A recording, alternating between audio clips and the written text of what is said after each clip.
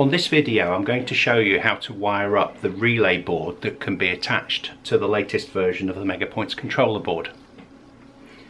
Rather than start with this, which is a board you're used to seeing, I thought I'd pare it right back and go to basics. So we'll start with an unconfigured, unconnected MegaPoints controller board.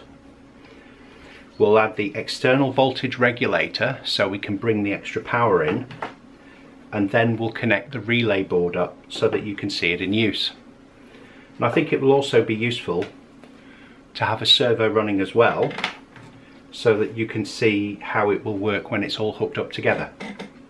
Originally the relay board was going to be controlled by a completely separate product that would connect to the MegaPoints network, but I managed to work out how we could adapt the board that we already have to drive the relays directly.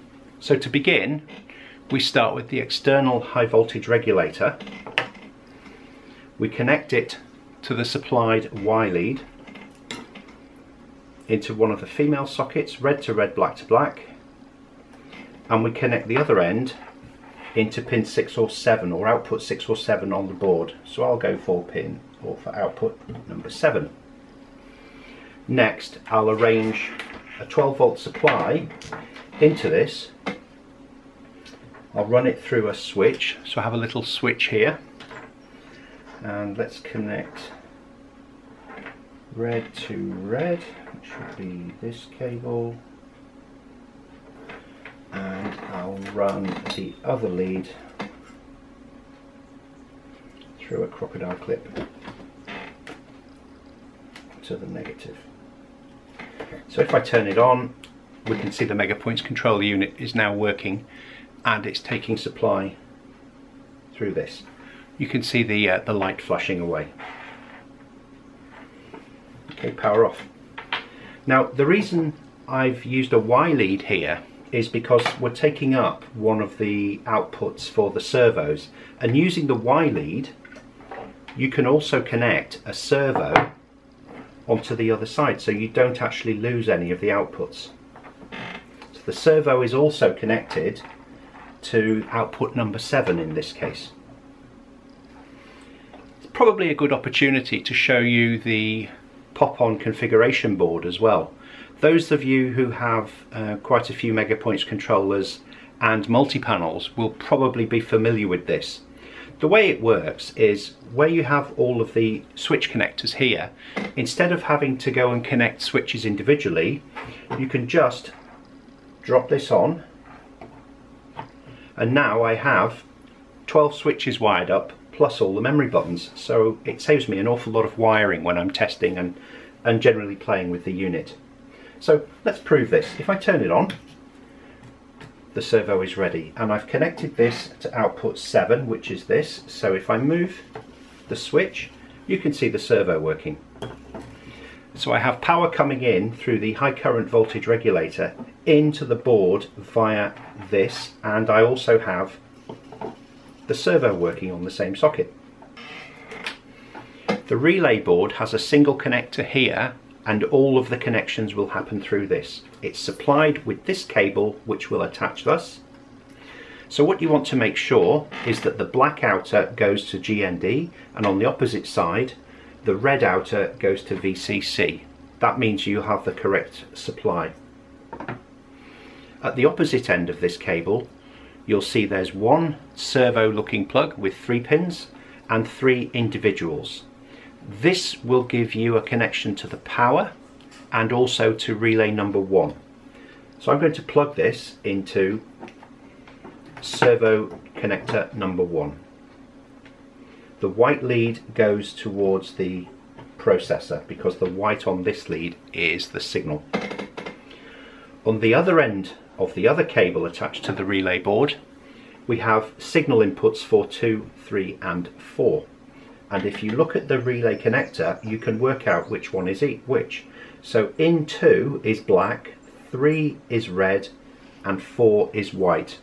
Black, red and white will give you inputs for relay 2, relay 3 and relay number 4. So let me connect these as well. So I have the relay board now connected to the MegaPoints controller.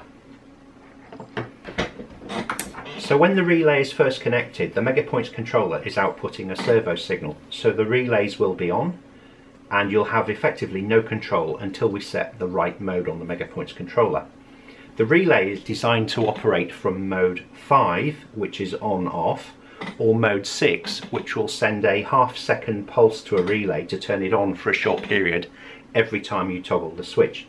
So let's go ahead and set up mode 5 for these 4 relays. Program.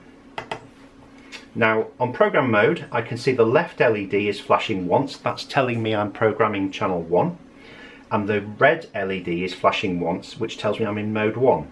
So we want to go to mode 5, so I'll press the mode button 4 more times. 1, 2, 3, 4. Now if you count the red light flashes, 3, 4, 5, so it's in mode 5. Now I'll advance to channel 2, and I'll press it 4 times. 1, 2, 3, 4. Advance to channel 3. 1, 2, 3, 4. And advance to channel 4. 1, 2, 3, 4. Channel 5, channel 6, channel 7, channel 8, channel 9, channel 10, channel 11, channel 12, and back to run. So now when I operate switches 1 to 4, we should see some output on the relay. There's 1, relay 1. That's switch number 2, and 3. Oops. Let's move it where you can see it. There's 2, there's 3, and there's 4. And if we look at channel 7, which still has the servo on it, I can move this. You see we've still got the servo operating normally as well. Let's turn the relays off. 4, 3, 2, and 1. Now if you're operating something like a dapole semaphore that needs a pulse, then you can set the mode on a channel to mode 6 and it will drive a pulse for you. So let's change channel 1 and 2 to the pulse program. Now we can see that this is already set for mode 5, so I only have to press it once. Go to channel 2, press it once, 3.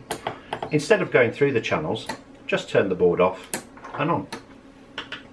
So now when I operate the switch for number 1, you'll see the relay will flash for half a second.